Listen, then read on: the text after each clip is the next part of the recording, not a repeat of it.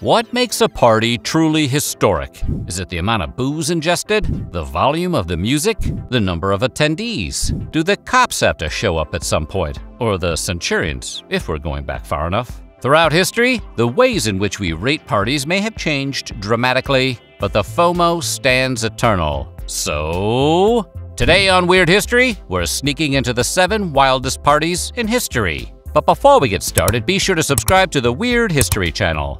After that, drop down to the comments and tell us what other superlative shindigs you want to hear about. All right, time to look back at some ragers through the ages. The ancient Egyptians held an infamous feast of drunkenness to honor their goddess Hathor, and these annual rituals could reportedly get quite rowdy. They would have mostly been downing a rudimentary version of beer, which was a staple beverage of everyday Egyptian life, and less alcoholic than today's brews. To prepare their take on the drink, flatbreads were soaked in water until they fermented, and then dates or date syrup was added for sweetness, along with black cumin seeds, mastic, and myrrh for more earthy, complex flavors. They were probably also getting a little sand in there. Modern parties don't require much of an excuse other than "it's the weekend" or "my parents are out of town." But there was a religious and spiritual aspect to getting smashed during the feast. Hathor was among the most ancient and powerful of Egyptian deities, and her domains included not just intoxication, but music, sexuality, fertility, motherhood, and even precious golds and metals. It was a solid resume. In one myth, Ra, the sun god,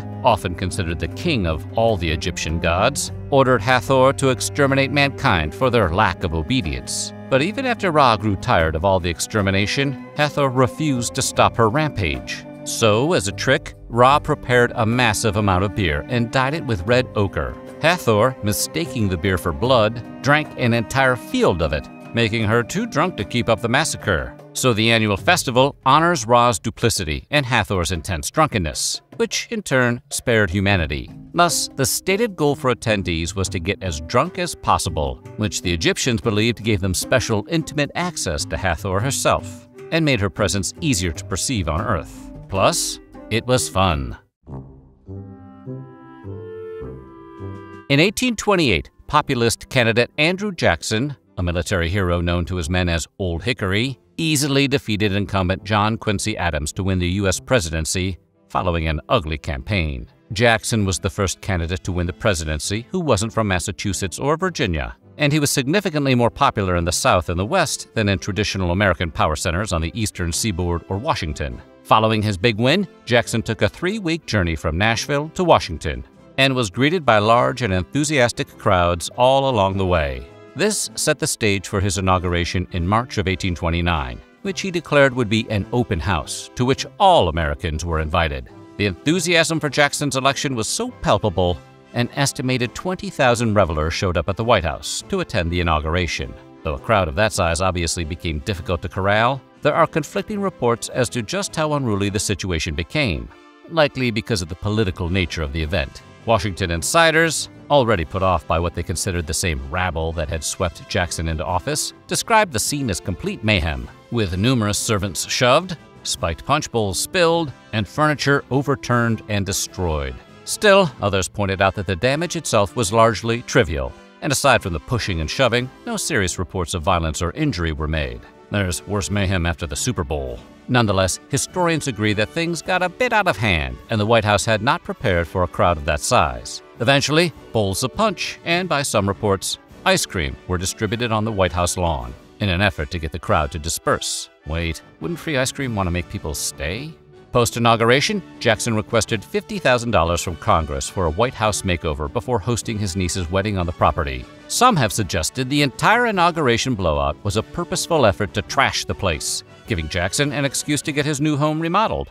The historical records lack a smoking gun on these suspicions, but it sounds like something somebody would do. Presidents still have to answer to legislators and voters when they throw a true rager. But for warrior kings, the sky is the limit. Following an extended military campaign against the Persians, Alexander the Great finally conquered their capital city of Persepolis in 330 BCE.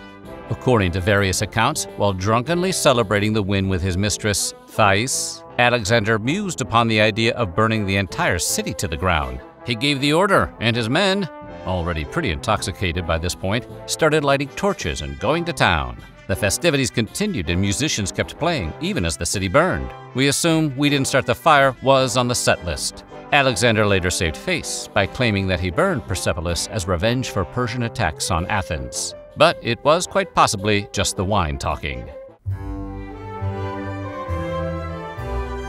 French King Louis XIV's father used Versailles as a chateau and hunting lodge, but the monarch was so fond of the area he transformed it into the grand palace it remains to this day. The first ever party thrown by King Louis at the palace was called Pleasures of the Enchanted Isle and went from May 7th through the 13th of 1664. Yeah, they partied for a full week. French aristocrats didn't have to go back to work on Mondays. Officially, the event was intended to honor King Louis's mother, Anne of Austria. But she wasn't even in attendance. The actual guest of honor was the king's mistress, Louise de la Verrière. And as you'd expect from a week-long party thrown by a king to impress his lady friend, it was an elaborate affair complete with floats, costumes, lantern-lit ballet performances, and horse races with a recreation of Apollo's chariot. There was even a huge model of Versailles that was lit up with fireworks. Smartly, unlike at President Jackson's shindig, the king kept the revelers from damaging the inside of his actual home. Très intelligent, Monsieur King.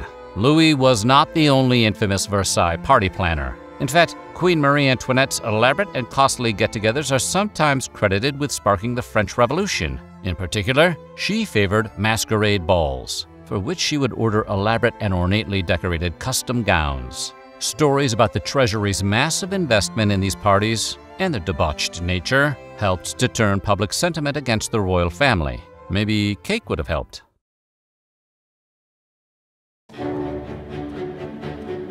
Extended multi-day parties like Louis' have largely gone out of favor today, but they were the preferred way of doing things among royals.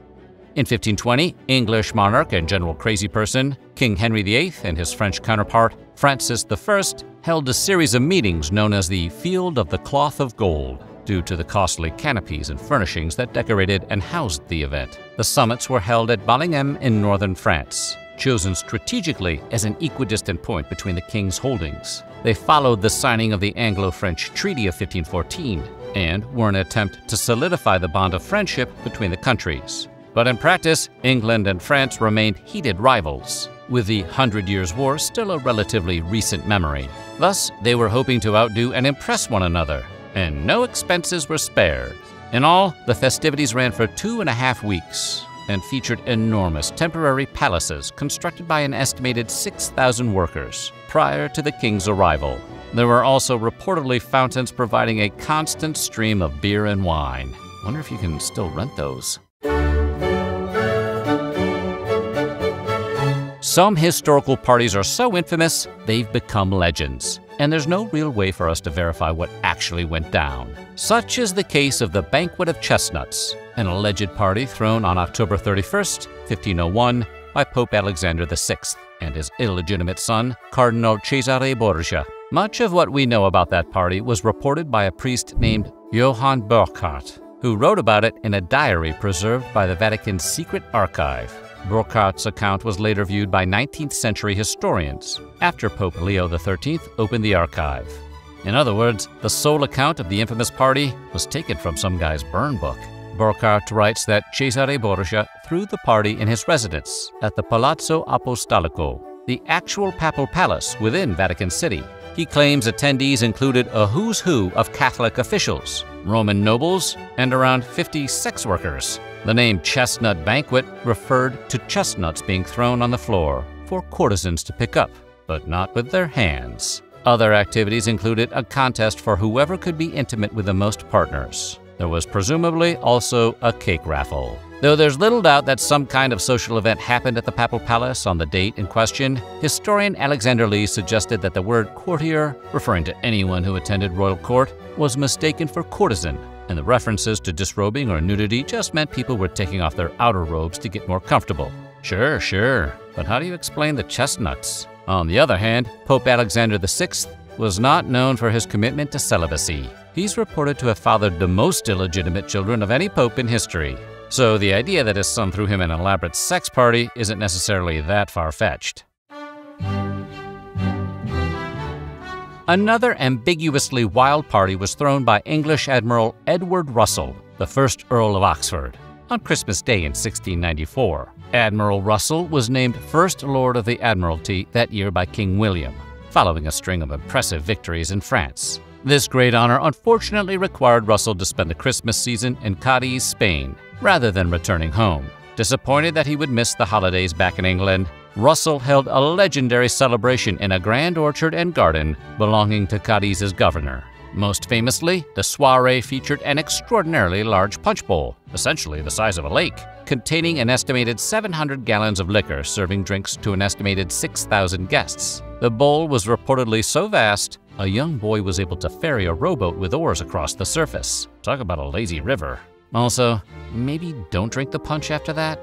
Today, there are varying accounts of the punch bowl's size, along with the actual recipe for the drink, though most agree it was a combination of brandy, cognac, sugar, lemon juice, lime juice, sherry, nutmeg, wine, and water, plus a subtle hint of rowboat. So what do you think? Which of these parties would you want to crash? Let us know in the comments below, and while you're at it, check out some of these other videos from our weird history.